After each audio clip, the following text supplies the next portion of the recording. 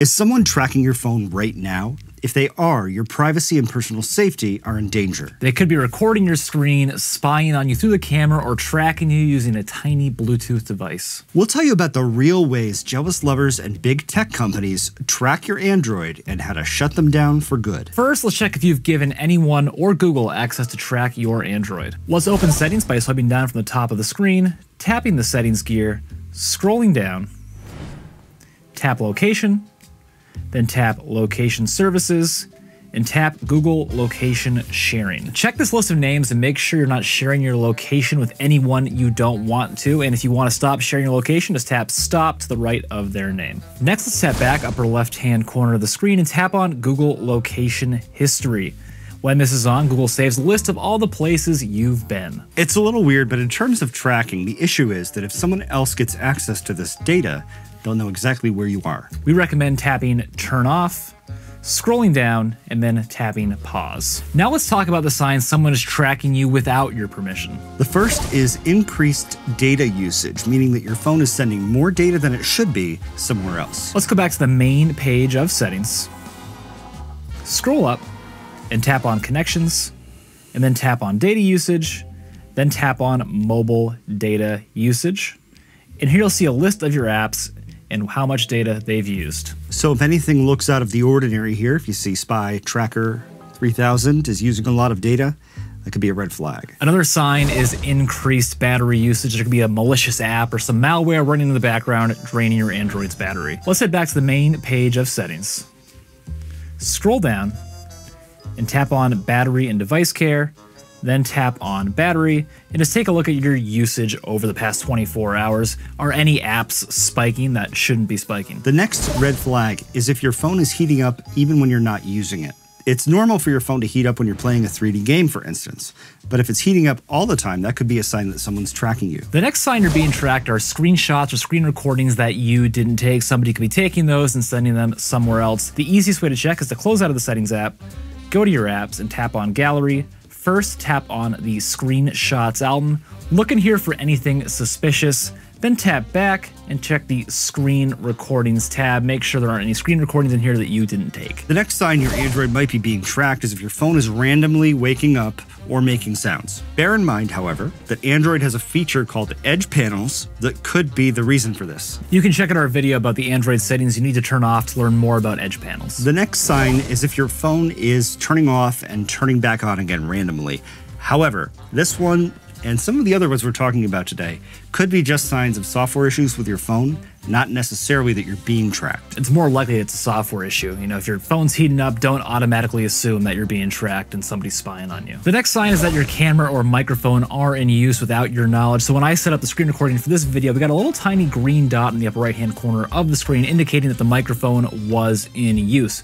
But if that green dot is there and you don't know why, somebody could be listening to you. The next sign, you're hearing weird noises or clicks when you're on the phone. It's a sign that somebody could be tapping or listening to your phone calls without your knowledge. But I think usually the technology today is a little bit more sophisticated than it was in the crown.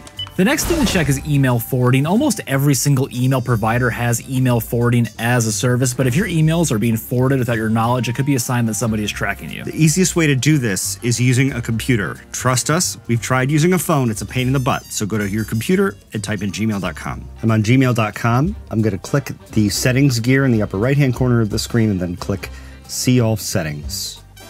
Then I'll tap Forwarding and Pop/IMAP. And if you see that forward a copy of this email to anything is there that you don't expect, just choose Disable Forwarding here, and then at the bottom, choose Save Changes. The next thing to be aware of are Quick Share and Nearby Share. Quick Share was developed by Samsung, Nearby Share developed by Google. They're the Android equivalent of AirDrop on iPhone. If Quick Share or Nearby Share are on, they're effective tracking tools to find out if someone's around. We're going to open the Quick Settings menu, two-finger swipe down from the top of the screen. I'm going to swipe right to left, and then tap on Quick Share first. Here are my Quick Share settings. Who can share with me? No one, contacts only, or anyone nearby. Anyone nearby is the dangerous one. It's interesting to me that Apple recently got rid of their equivalent of anyone nearby and made it anyone nearby for 10 minutes. And I wonder if Android will follow suit. Contacts only is a safe one. Yeah, let's tap on Contacts only. Let's go back into our Quick Settings menu. and talk about nearby share. Tap on that. Everyone, contacts only, your devices. There's also this device visibility switch anyone nearby can share with you. Turn that switch off. The next setting is kind of scary. Text message forwarding. Someone could be forwarding your text messages to another device that you're not aware of. Check if your messages are being forwarded somewhere else by opening the Messages app, tapping the hamburger menu icon, and then tapping device pairing. Here you'll see a list of the devices where you can send and receive text messages from. If there are no devices, you're all set. Or are you? This can get a little confusing and tricky because on Android you can change the default Messages app. And you could have multiple apps that are called Messages. So how do we find out? Let's swipe down from the top of the screen and go back into our settings. Tap on Apps, and then tap Choose Default Apps. Here we have SMS app. Let's tap on that. And I have Messages, and I also have Messages. Right now, my default Messages app is the Google Messages app. And if you're just looking at this, the only way you can tell is that app icon. The Samsung icon is the second one down there. It would be great if you could uninstall one of these apps so that you could only have one Messages app on your phone, which would then eliminate the possibility of sort of a duplicate thing. Yep. But you can't. So let's just all email Android about that and say this is stupid. But until then, you just have to be careful. You also need to be careful of third-party message forwarding apps. We'll show you how to check for those later in this video. Similarly, we need to make sure that your calls aren't showing up on other devices that you're not aware of. Even if someone isn't picking up those phone calls, they can see who is calling you and when they are calling. Let's head back to the main page of settings. Scroll up and tap on Connected Devices, and then tap on Call and Text on other devices. Make sure there aren't any devices in this section of settings that you don't control. This leads us into call forwarding. Let's close out of settings, open the phone app, and tap on the three dots in the upper right-hand corner of the screen, then tap on Settings, scroll down, and tap on Supplementary Services, and then tap on Call Forwarding. Right now, calls are always forwarding to this number. It's not a real number, don't try calling it. It's kind of scary, but you may not see this section on your Android. If you don't, your phone calls may be forwarded, but through your carrier. So if we go to the dial pad in the phone app, and we dial *61# and tap call. Tap call, MMI code started, and here you'll see call forwarding with no reply, and it says not forwarded next to all these items. So as you can see, even though this says it's not being forwarded, this just means it's not being forwarded through your carrier, not necessarily through the app, because we haven't turned it off yet. Yeah, let's tap OK. Let's go back to our call forwarding settings, tap Settings, scroll down, Supplementary Services, Call Forwarding, Always Forward, and let's just tap Turn Off. The truth is that there are a lot of different types of call forwarding that may be available through your carrier. For instance, forward calls from this specific number, or forward calls only if my phone is off. But the best way to check to see if call forwarding is enabled for your account is to talk to your carrier directly. Give them a call. Next, let's talk about some settings you should change to prevent your Android from being tracked. The first is pretty simple. Keep your Android up to date. Let's head back into the Settings app, scroll down, and tap on Software Update, and if an update is available, tap Download and Install. And then after that installs, come back in here to see if another one's available, because sometimes you have to go month by month, in my experience. That's a pretty basic step. These two are a bit more in-depth and a lot more important. The first is install unknown apps. Sounds scary. It's like inviting somebody to a party at your house and telling them that they can also invite all of their friends, and then telling those friends that they can also invite all of their friends, and before you know it, there's no more house left. You don't want this setting to be on. Let's head back to the main page of settings, scroll up, and tap on Security and Privacy, scroll down, and tap on Install Unknown Apps. When the switch is on next to an app, that app can install other apps without your permission. You really should just turn this off for every single app. Right now, for example, a Galaxy wearable can install unknown apps. Just tap that switch, turn it off. Device admin access is a setting that allows certain apps to control everything on your phone, so we need to be especially careful of those. Let's tap back upper left-hand corner of the screen. One below Install Unknown Apps, other security settings. Tap on that, and then tap on Device Admin Apps. Right now I have two, Find My Device and Outlook Device Policy. We want to say that if it's a school or work phone, they may have installed an app that needs this access, so don't just go turning it off without talking to your boss first. However, if it's your personal phone, you can really turn this off for pretty much every app. And you might be wondering, Find My Device, I definitely need that on, right? No, since Android 10 Find My Device doesn't actually need it to remotely lock or wipe your device anymore. So let's tap the switch next to Outlook Device Policy, tap Deactivate. Tap OK. Do this for all the apps on your Android, but be especially careful if there's like a really sketchy app that found its way in here. That's where you really run into trouble. Next up, two-step authentication makes it much harder for someone to hack into your accounts. To set this up for your Google account, tap back to the main page of settings. Tap Google, and then tap Manage Your Google Account. Then tap Security, scroll down, and tap on two-step verification. Walk through this process and turn two-step on. Next up, check to make sure you trust your account recovery contacts. In your Google account, tap the Data and Privacy tab and scroll all the way down until you see Make a Plan for Your Digital Legacy. Tap on that. And if this is set up on your Android, you'll see a list of the people who can receive some of your data after your account becomes inactive. If for whatever reason you can't access your account anymore, like you're dead, your family needs access to your data, or at least they should have it. This makes it possible. Next up, a bit of a lighter topic here, turning off read receipts. Read receipts allow people to see when you've read their text message. Close out of settings, open messages, tap on your account icon on the right, tap messages settings, tap chat features, and then turn off the switch next to send read receipts. We know we go through these settings pretty fast. That's why we create PDF walkthrough guides for our channel members.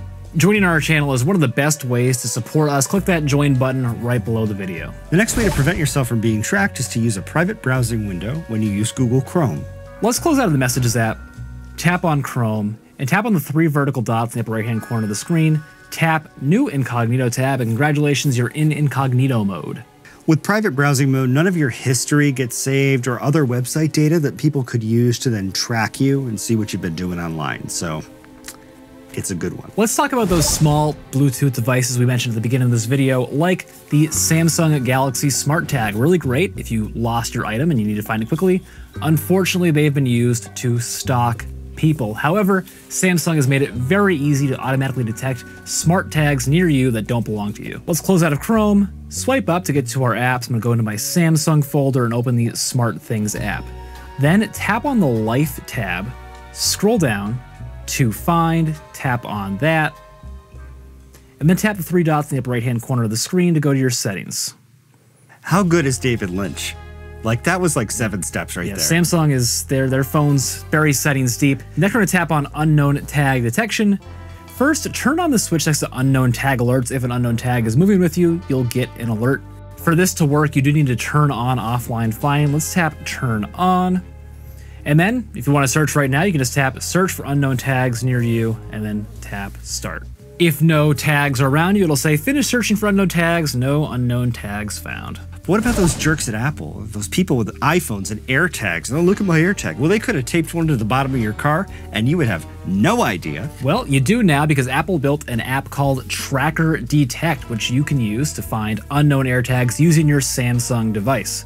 So first, we need to install the Tracker Detect app. Yeah, it's so simple. Open Play Store, come up here to the search, and just type in Tracker Detect. Tap on the first item there. Make sure it says Apple here. That's how you know it's Apple's. If it doesn't say Apple there, it's a totally different app and you're in the wrong spot. A question you may wonder is, do I need antivirus software on my Android? Probably not. If you're downloading your apps from the Google Play Store, not some other third-party app store, you don't have to worry because Google scans every app in there for malware. But that doesn't mean they're not going to try to sell it to you. So if we go into the Settings app, for example, scroll down and tap on Security and Privacy right here at the top. One suggestion, turn on device protection. Looks innocent enough until you discover they're trying to sell you McAfee for $100 a year. If I tap on Go to Device Protection, turn on device protection to get additional defense against viruses and spyware, McAfee, and user license agreements in McAfee privacy policy. Yeah, forget it. In addition to being expensive, antivirus software can also slow down your Android significantly because it's just scanning everything all the time. But that doesn't mean not to worry about everything. Right. You should not root your Android. Rooting gets rid of all the security precautions that are built into Android. It's kind of like jailbreaking on an iPhone. Kids do it for fun. But it's also just, open the jail doors. Let out all your personal information. There's an app called the Root Checker app, link to that in the section below the subscribe button, which you can use to check if your Android has been rooted. And if it has without your knowledge, that is a huge red flag that you might be being tracked. If you think you're being tracked, there are several things you can do. The first place to start is to check your list of apps and make sure nothing malicious is in there. Let's head back to the main page of settings, scroll down and tap apps, and just check through this list of apps, make sure nothing bad is in here like SMS Forwarder, which is a real app which can forward your text messages somewhere else. Next, always be ready to take a screenshot or a screen recording, because that could be used as evidence later on. This varies from device to device. We have the S22, side button, volume down button. Press those simultaneously to take a screenshot. To take a screen recording, we'll open Quick Settings by swiping down 2 fingers. Open that Quick Settings menu, look for the Screen Recorder option, press that button. Next up, you can always reset app preferences to factory defaults. It's not going to delete your data, but if there's some hidden setting that's screwed up your phone, this will fix it. In the main page of the Settings app, tap on Apps. Tap the 3 dots upper right-hand corner of the screen, then tap Reset App Preferences, then tap Reset. And if all else fails, factory reset your device. Make sure your data is backed up. In the main page of Settings, scroll down, tap Google, tap Backup, and make sure the switch next to Backup by Google One is on. If you want to, tap Backup now. You're all set. Now that your data is backed up, let's tap back to the main page of Settings, scroll down, and tap on General Management. Scroll down, tap Reset, and then tap Factory Data Reset. Now that you've protected your Android from trackers, watch our next video to find out if your Android phone is spying on you.